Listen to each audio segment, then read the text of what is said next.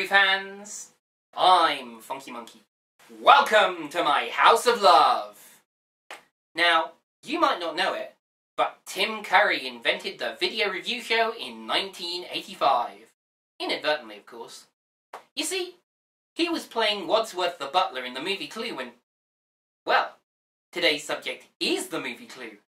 But to understand the birth of the video review show, we must go through the movie step by step. Beginning, of course, with the introduction.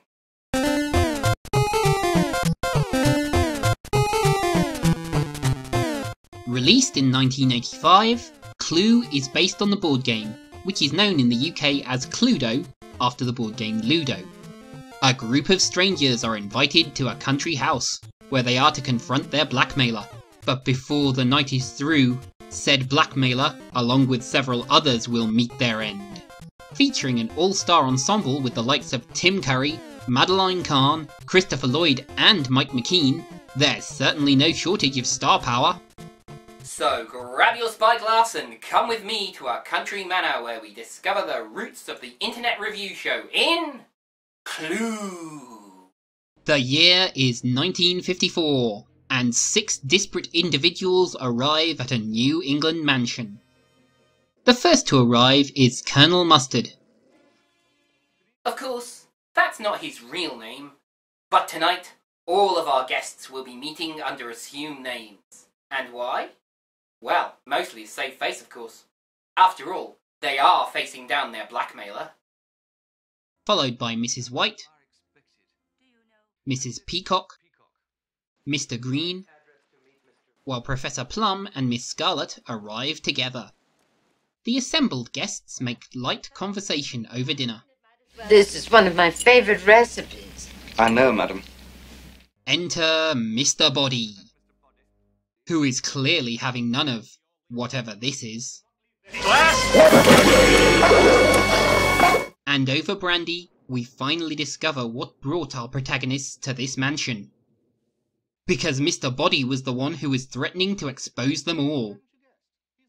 So, what are the terrible secrets that these 6 poor souls are so very, very desperate to hide? Permit me to elaborate with this handy-dandy visual aid.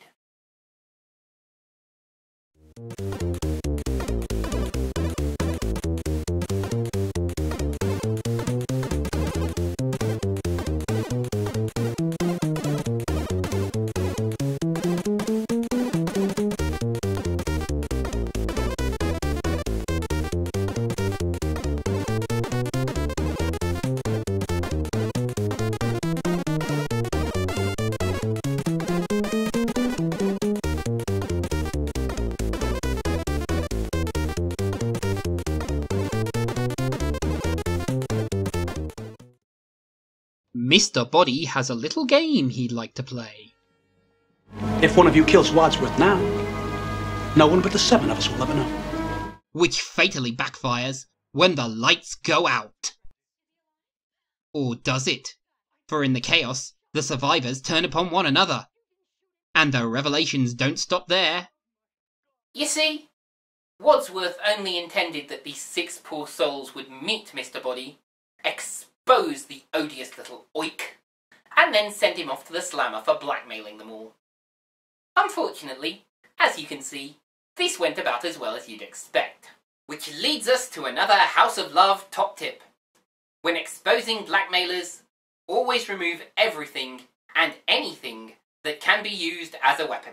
Not that I'd expect that many people would need to expose a blackmailer in their everyday lives, but still. The next victim is the cook. Mr. Body's, body disappears. Then reappears with new wounds. Now that's terrible luck. To escape death by pretending to already be dead, and then to get your brains bashed in. It's no death being killed twice in the same evening. Though I did know a fella who was killed twice years apart. That was more of a death. Bung me a Ko-fi donation, maybe I'll tell you about it.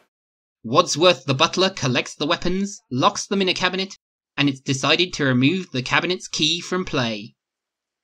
But then a stranded motorist turns up on the doorstep. and then a passing policeman notices the stranded motorist's car. But more importantly, someone doesn't want the stranded motorist divulging that he used to work for them. And then the random policeman appears, who is naturally suspicious. Luckily, some quick thinking saves the day. It's an ugly business, is murder. Much more so when you have to cover up your crimes. Until the electricity is switched off. And not one,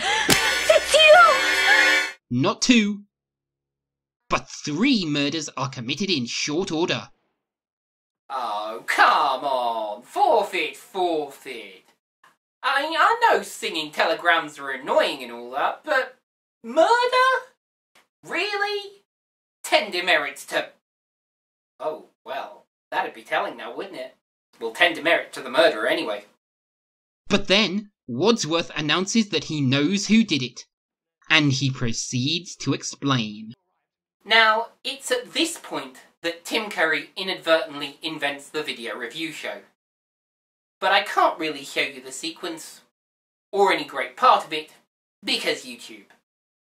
So if you want to know who murdered the entire point of this video, it was YouTube at 2 Teenagers Studios with their Content ID system. And so our movie ends with the murderer revealed. Now, eagle-eyed viewers will have noticed that there were 3 scenes spliced together when I said that the murder had been revealed. You see, this movie has 3 endings, and I've purposefully avoided spoiling them all, because, spoiler alert, I'm going to put this movie into the House of Love. So, if you don't want to know who did it, click to this point in the video, and we'll move straight to why I'm going to put it into the House of Love. I'll even leave you a little spoiler space so you can do that now.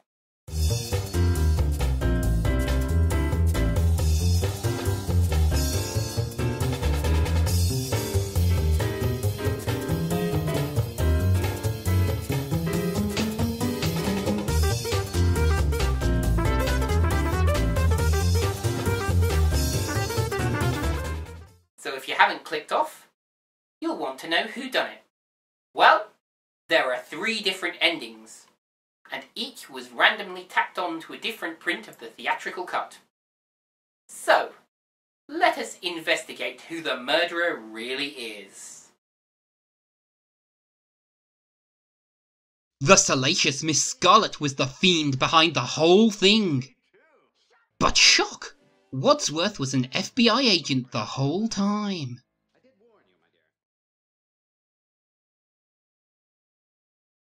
The pious Mrs. Peacock was the fiend behind the whole thing. But shock! Wadsworth was an FBI agent all along.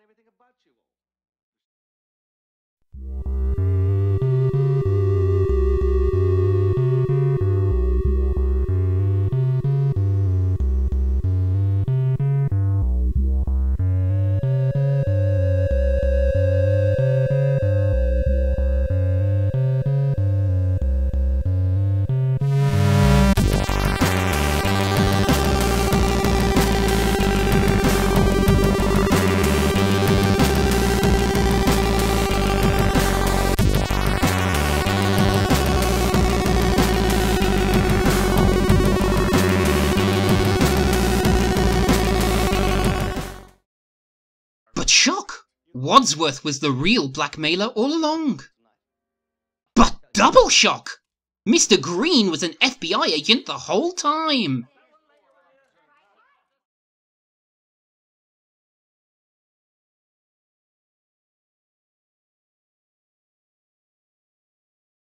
So that was Clue. And now you know the story of how the video review show was invented. And furthermore, I'm going to put this movie into the House of Love. I love this movie, even though it would seem to be everything I'd hate. A black comedy, based on a board game, shot through with murder? Well, despite the adult themes of murder, blackmail and so on, this movie only received a PG rating in the UK. But the murders aren't really why we're here. This is the blackest of black farce, and yet it's laugh out loud funny, utterly ridiculous, and the breakneck final act wherein the killer is revealed, in my own opinion at least, rivals any comedy climax from any 80s movie you'd care to mention. And in this entire movie there isn't one single duff performance. From the salacious Leslie Ann Warren's Miss Scarlet, to the deadpan Miss White of Madeline Kahn, and Christopher Lloyd's Professor Plum, the thoroughly nervy Mike McKean's Mr. Green, the histrionic Eileen Brennan's Mrs. Peacock, and of course, the turn on a dime, composure into frenzied lunacy of Tim Curry's Wadsworth. Not forgetting Martin Mull's Colonel Mustard, who, while unspectacular, is still far from terrible. And the whole thing about these people is they're all actually likeable. There isn't anyone among the cast who you'd think would want to slaughter with abandon. The flow of the movie is very standard 80s though. The characters are introduced, the movie starts slowly, everything's established, though it's told, not shown. Then the first victim falls, and everyone turns on each other, and through the night, one by one the bodies pile up. And it is a ridiculously convoluted story of intrigue, espionage, prostitution, blackmail, and of course, murder. Now if I had to pick a flaw, I could say that some of the puns in the script are incredibly corny. The home video cut featuring all 3 endings, I had to sit through the joke about communism being a red herring 3 times. But this is, again, saved by the breakneck and joyously confusing final act, wherein Wadsworth races through the entire plot faster than I ever could, and the genius of having a random ending in any given theatrical cut, so you never knew which ending you saw. Overall then, while this is definitely not for children, it is a brilliantly silly, fantastically acted movie that defies all expectations. So if you want to know who did it, they all did it. In the cinema, with the movie Clue. So thanks for watching. If you liked this episode, why not consider subscribing or ringing the notification bell? And if you want to be extra awesome, consider one of the e-begging links in the description below. Anyway, I've been Funky Monkey wishing you good days, safe nights, and great entertainment. So long, folks!